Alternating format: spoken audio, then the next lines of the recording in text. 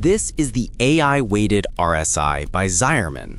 It's basically a smarter, adaptive take on classic RSI that tries to look a little bit ahead instead of only reacting to what just happened. The trick is that it doesn't only read RSI by itself. It also checks how other things like returns, volatility, and volume are moving with RSI, and then it weights those relationships to build a forward-leaning momentum read.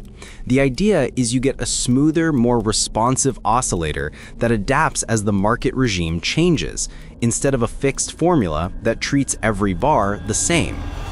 Now, to get it on your chart, go to the platform I'm using and open the indicator search.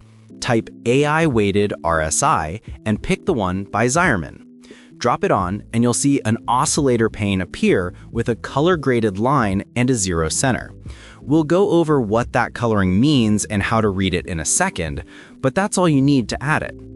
Now, the AI-Weighted RSI works like a smart coach watching the game, not just the scoreboard.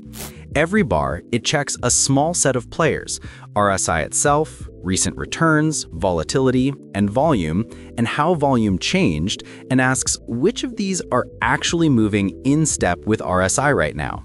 The players that sync up get more minutes, the ones out of sync get benched, and that mix becomes a single weight for the next moment. Think of it like a weather forecaster blending wind, pressure, and temperature to call the next move, or a sound engineer sliding faders up and down until the track sounds right. That blended weight is plotted around a simple zero line. Above zero leans bullish, like a tailwind, below zero leans bearish, like a headwind, and the shading acts like a heat meter. When it pushes beyond roughly a half step into the positive or negative zone, you're looking at overbought or oversold pressure building. Ladies and gentlemen, these are the components exactly as they appear in the style panel.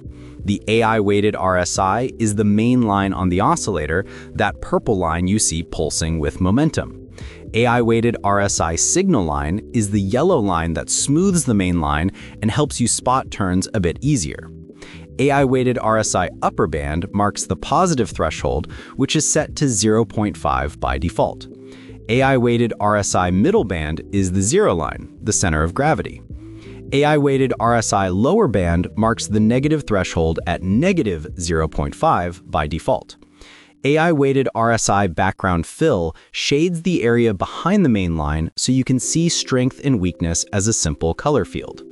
Overbought gradient fill paints a stronger green overlay as the oscillator pushes higher above the upper band, and oversold gradient fill paints a stronger red overlay as it sinks below the lower band. On the chart, when the purple line is above the middle band and climbing, you're seeing building bullish pressure.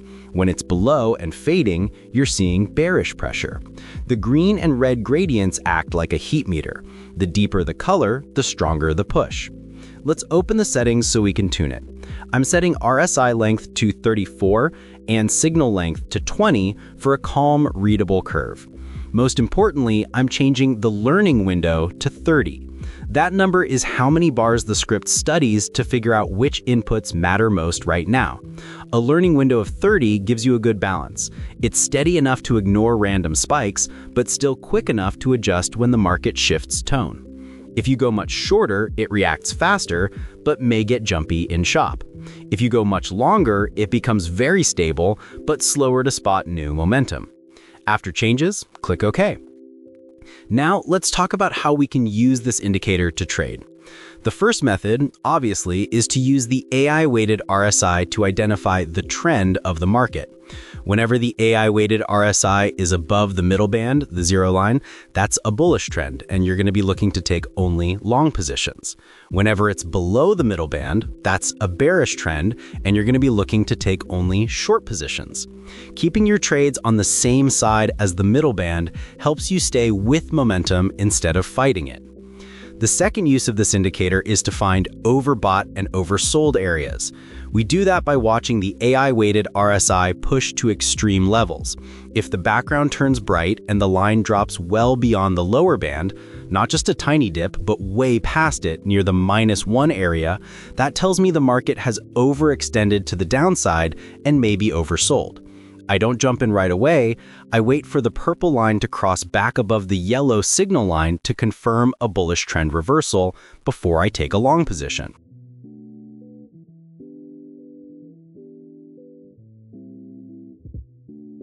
For the opposite case, when the oscillator runs far above the upper band, almost reaching the +1 mark, and the fill turns bright, that's an overextension to the upside.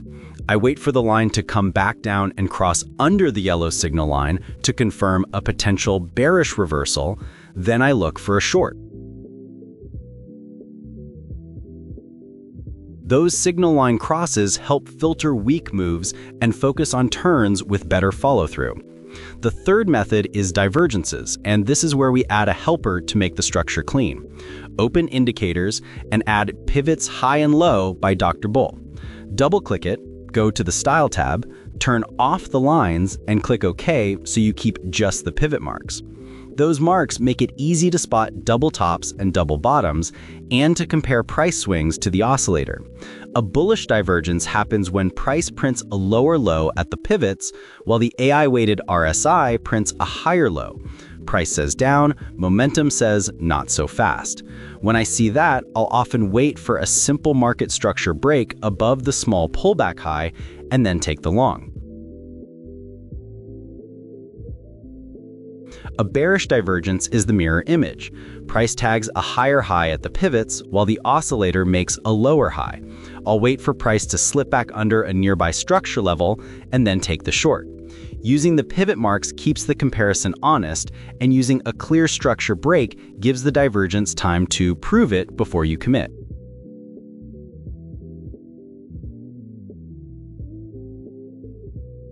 That's the core playbook. Use the middle band for bias, use the band extremes plus the yellow signal line cross for overbought or oversold turns, and use pivot-based divergences to catch early shifts with a clean structure trigger. Keep risk tight and let winners breathe. This indicator adapts, but you still want confluence and sound trade management. One last note on expectations. This is still an oscillator. It won't magically fix every choppy stretch. The AI-weighted part just means the indicator keeps rechecking which inputs matter most right now and shifts its weighting to match the market's current behavior. In strong trends, you'll often see steadier time above or below zero. In ranges, expect more whipsaws and lean harder on structure, higher time frame context, and your risk rules. That's how you keep the tool helpful and not a distraction.